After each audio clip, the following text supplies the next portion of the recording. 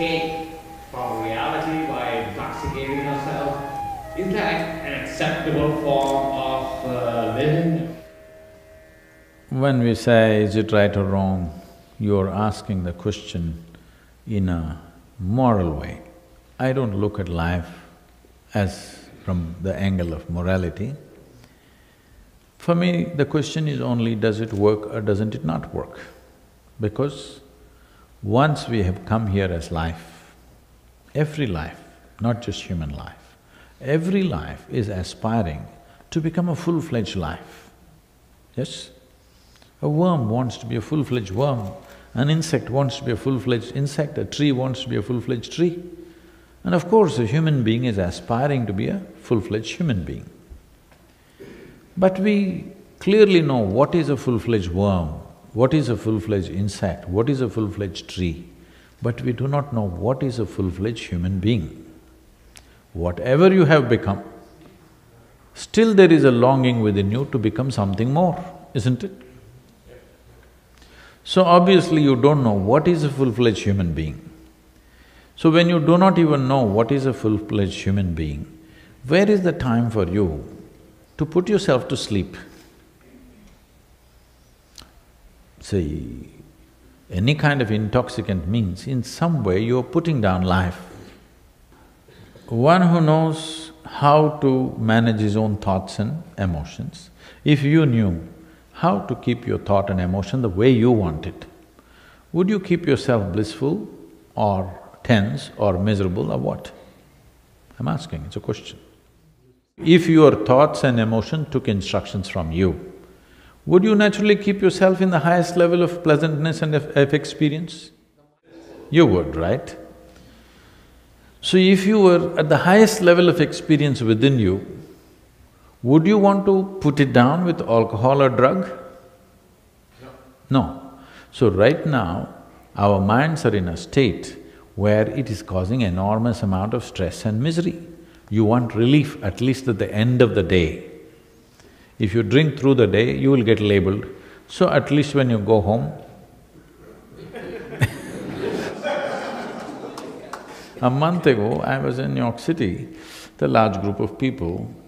I asked them, what do you think is the percentage of people in New York City who can sit in the evening peacefully, not even ecstatic, just peacefully, without even a glass of wine? I'm treating glass of wine as the minimum dosage.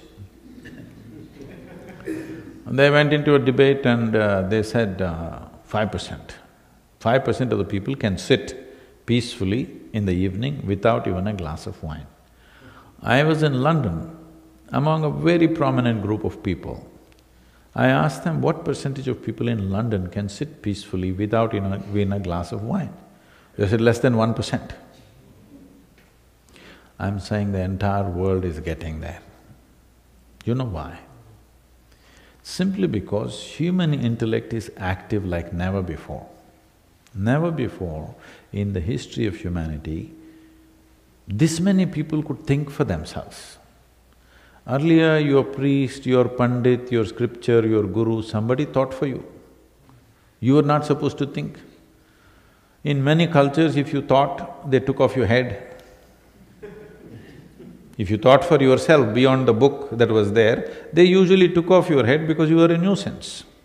Yes or no? But for the first time in the history of humanity, more people are thinking for themselves than ever before.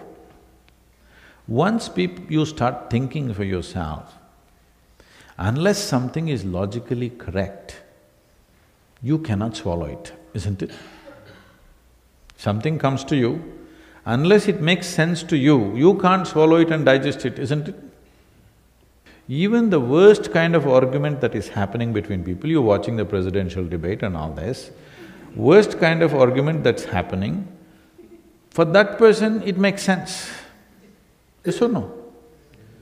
At home, husband and wife, there's an argument, both of them thinks the other is absurd, but within themselves it's making sense to them what they're talking, isn't it?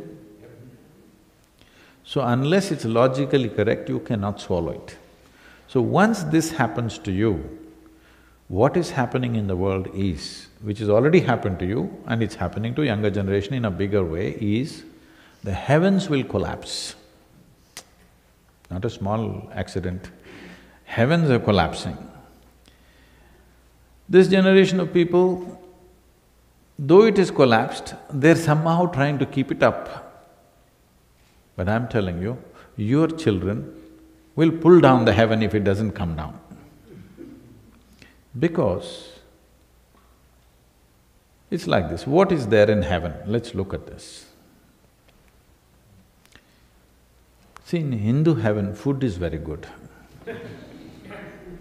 There's also drink. So if you like food and drink, you must go to Hindu heaven. It's the best place to eat. Nala himself cooks for you. In another heaven, there are white-gowned ladies floating in the clouds. If you like that kind of ambience, you must go there. If you go to another heaven, you will encounter virgin problems.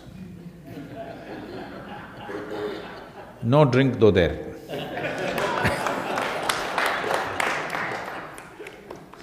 So if you like that, you go there. But how do you go there?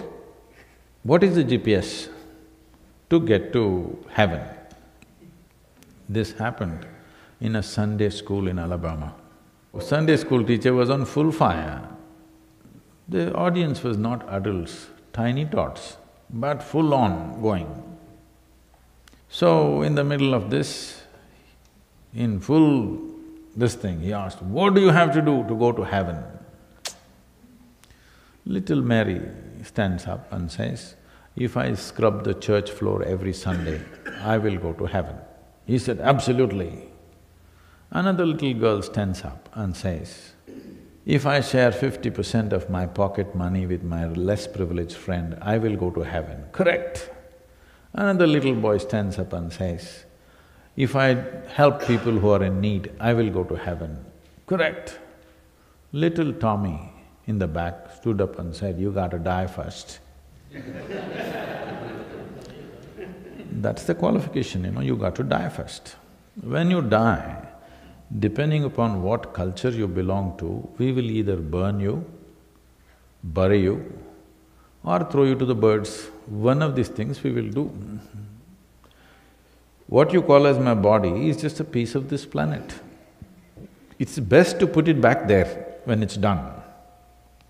When you are done with this body, you must put it back into the earth, it's the most eco-friendly thing to do.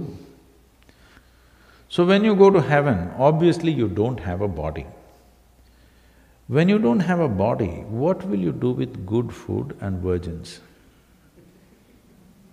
Nothing, it doesn't make any sense. So I'm saying, in the next 25–30 years, all heavens will collapse. Already it's collapsed in most people's minds. Probably the previous generation was actively thinking about going to heaven. You guys are like little, you're not going anywhere, but you are little afraid to deny it. Next generation will deny it actively. Yes or no? Your children will deny it for sure. So heavens will collapse. Heavens may collapse, but human longing to experience something more will not go. When this longing to experience something more becomes strong, the way we have managed this longing in human beings is, don't worry, you're miserable right now, but if you don't drink this evening, when you go to heaven, rivers flow with wine. Not in small cups, rivers are flowing. So this hope, once it collapses, which is already collapsing, in the next 25–30 years, it'll vanish in the world. Once this happens, then people will move towards chemicals in a big way. Already the movement is huge across the world. So now, this is not a morality issue, this is just this. Look into my eyes and say, I'm always stoned, never touched a substance. But I am all the time stoned. All of us sitting here in the same hall, we're breathing the same air, probably we eat the same food. But this moment, how I am within myself, I will not exchange this for anything in the universe. You give me the entire world, no deal. Because this is bigger than that. Because human experience is caused from within. If you take charge of it, you create the experience that you want. If you don't take charge of it, accidentally you become high. If the drink worked well, you become high, otherwise you become something else. Now, if you take charge of the basis of your experience, you will naturally cause the most pleasant experience for yourself. So, this is not about drink, this is not about drug. This is about, have you taken charge of your life or are you an accident? If you're an accident, anxiety is natural, isn't it? If you're anxious, you want to somehow put down life at least in the evening. If it doesn't allow you, at least in the weekend you want to go down a little bit. See, the greatest thing that you have in your life, we are supposed to be the peak of evolution on this planet, yes? Compared to any other creature, we are supposed to be the peak of evolution. In this peak of evolution, one thing that's happened to us is, see, physiologically, we are not as robust as other creatures, yes? The greatest thing that's happened to us is our intelligence blossomed. If our intelligence has blossomed, truly blossomed, then we should at least know how to make this absolutely beautiful and pleasant, isn't it? If intelligence has blossomed, if you want to create the world that you want, is it not important at least you are capable of creating yourself the way you want? Even what you want doesn't happen within you, how will it happen in your life? It is not about… For most people, it is not about their life is not happening the way they want it. Even their mind is not happening the way they want, that's all their misery is. This happened. On a certain day, a lady went to sleep. A lady went to sleep. In her sleep, she had a dream. In her dream, she saw a hunk of a man standing there and staring at her. Then he started coming closer, closer, closer. He came so close she could even feel his breath. She trembled, not in fear. And then she asked, "What will you do to me?" The man said, "Well, lady, it's your dream."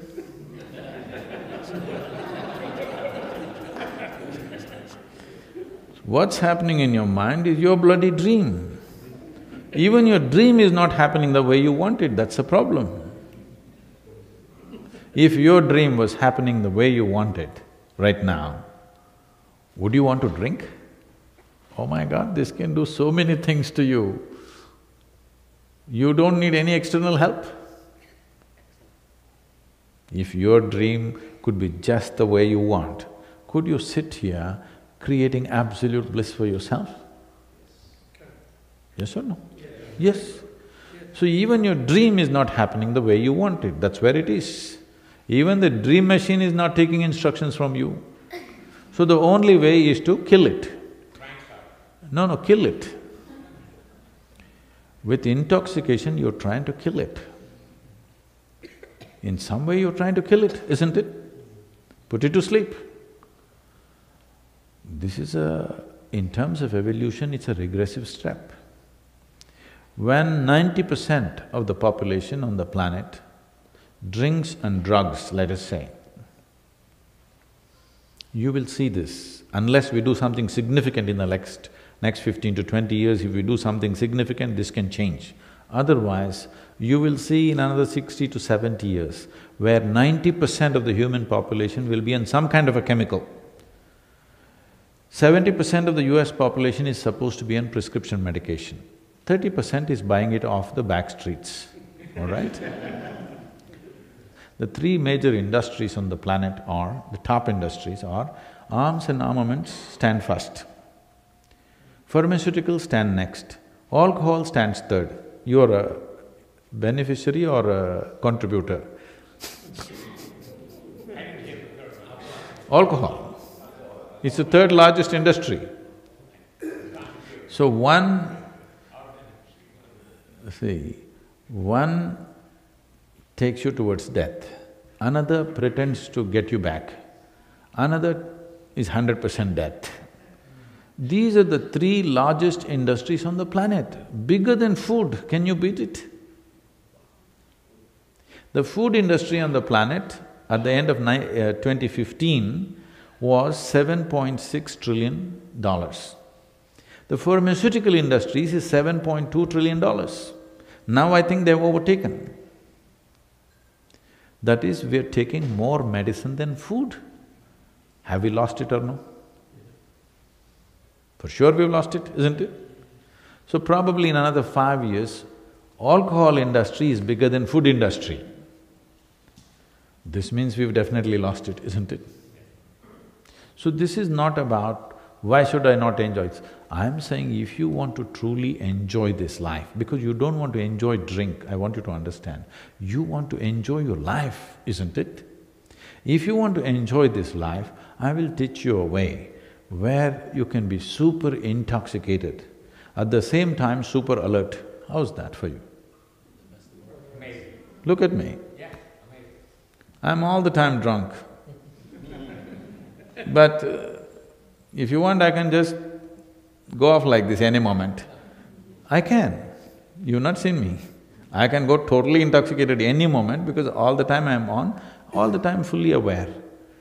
This is what needs to happen to humanity, isn't it? And every human being is capable of this. They've just not paid attention in that direction, that's all. They're going for cheap solutions.